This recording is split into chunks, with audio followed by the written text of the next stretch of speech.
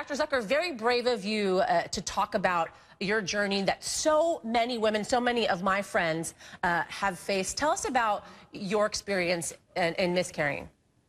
Thank you so much for having me and including the hashtag in this conversation. At 16 weeks pregnant, I had a miscarriage. It was actually a life-threatening experience because my miscarriage happened at home when I was there by myself. And it shifted my lens on life in general and pregnancy more specifically.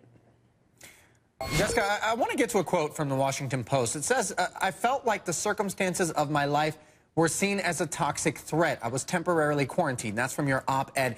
What I'm curious about is, what is it exactly that keeps people from talking about this? My experience was I felt like people thought that miscarriage was contagious, that somehow if I even sneezed on them, let alone talked about my story, that somehow they too would have a miscarriage. And I mean that sort of jokingly on some level, but seriously, it did feel like even some of my closer friends moved away from me.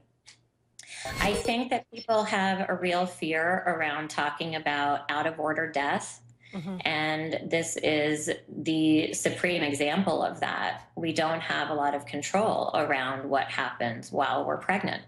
So people get terrified to think about potentially losing their pregnancies, or, you know, maybe if they're planning to get pregnant in the future, they don't want to hear maybe about miscarriage because they're worried that it can happen to them. Yeah, and we actually just saw some pictures of your beautiful family and your children, and we're so happy for you for that. But, you know, I've had, like I said, so many friends that have gone through this, and the one thing I hear so often is people just don't talk about it, and they don't talk about the recovery and how your body feels after it happens, and that you still sort of feel pregnant, and your hormones are still raging. That's also somewhat of a very difficult process, right? Because your body's still feeling it, but you know in your mind it's no longer there.